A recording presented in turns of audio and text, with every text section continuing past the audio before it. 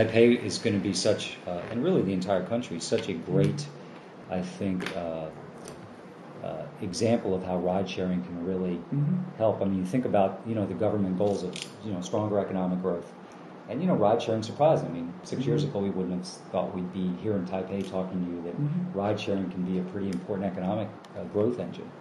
But also from a mobility standpoint, become there. As it turns out, there was huge gaps in our transportation ecosystem. I certainly didn't have a full appreciation for it until you begin to see the service really explode, and you see how it's changing in some way how people move around. And millennials, if they have their choice, would rather not drive.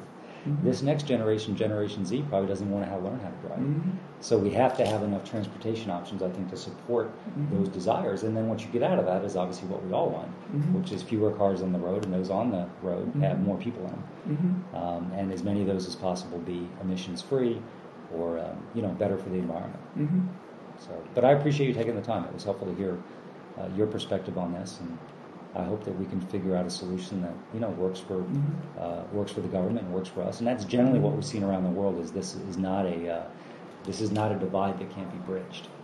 Well, I mean, I'm more as a technical geek interested in those automated driving, long-haul trucks and really the flying cars, the vertical Project Elevate that you're bringing in. And but these things have a distinctly different thing, as you just described, right? We don't have people who drive helicopters for fun, a few hours or a few minutes during their business. It has to be something professional. That there really is no question around that, right? And then for professional truck drivers, we of course establish a even more strict regulatory structure, and we're not saying that people can just hop on a random truck and drive them home as amateurs, right? As just anybody can drive a truck. I don't think that's true, right? And even for automated truck driving, you still have to have the local part of it, right? Once they finish the highway, there has to be somebody who right now, right? The technology is more for the longer stretches of road. Sure. Right. So at least for the next, I would say 5 to 10 years, we have to work on the way to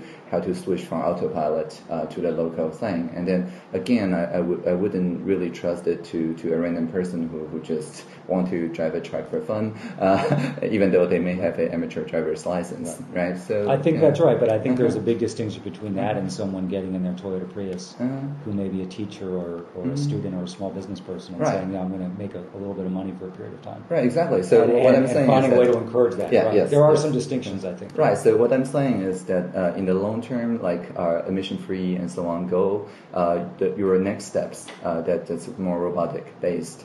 I do agree, and I think we can come up with innovative regulatory structures to make that happen. But in that future, it is actually the habit that you're now building, in a sense, it's actually counterproductive to the future that you're describing, because at that time we will need another professional class that can be the interface between the robots and the public. But I do think this period, so just in terms of passenger transportation, to get people more used to not buying their own cars, not using as much sharing transportation, getting used to carpooling. That's clearly going to be an important bridge to autonomy, right? Yeah. But then according to your plan, then you will still need them to get professional licenses as either robotic operators or augmented pilots at that time. Well, we'll see. I mean, I don't know if that's true on cars. In your business I don't know if plan. that's true in cars, right? Yeah. I think flying cars are a different issue than autonomous cars that are on our surface streets. Okay. Yeah.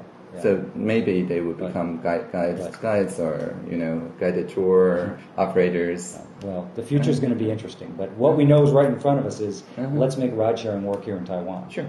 Right. All right. Okay. So, Minister, I appreciate the time. I'm very happy that we get to exchange candidly our views. Yeah. Always better than the alternative, right? Yeah. Exactly. All right. Thank you. Cheers.